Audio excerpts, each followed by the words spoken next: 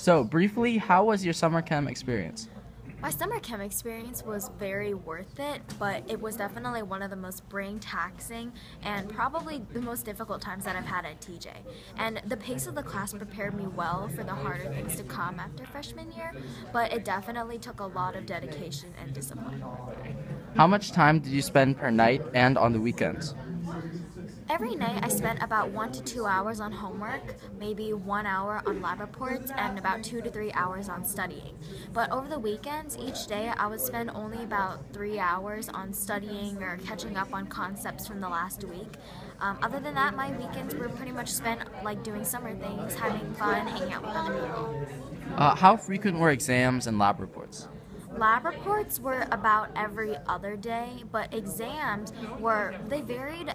In the first week, they weren't as frequent, so you would have maybe 2 that week, but after that, they were 3 to 4 every single week. And when there's not a test, there's most likely a quiz. Was there more work in class or out of class? There was more actual problem solving work outside of class, because in class is mainly lectures and just kind of working on a few problems with your classmates.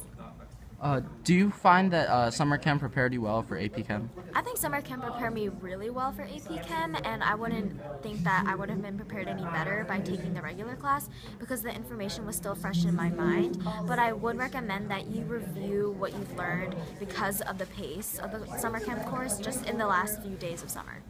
Did you do prep work beforehand, or did you do well in freshman bio? How did you feel going into the course?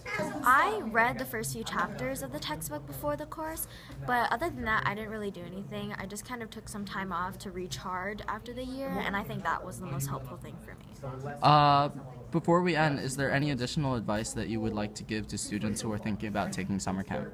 I would say really consider other summer commitments you have, because for a majority of people, taking summer chem means that you don't have time for other things. So if you have sports practice every single night of the summer, I wouldn't really recommend that, or maybe work it out with your coach.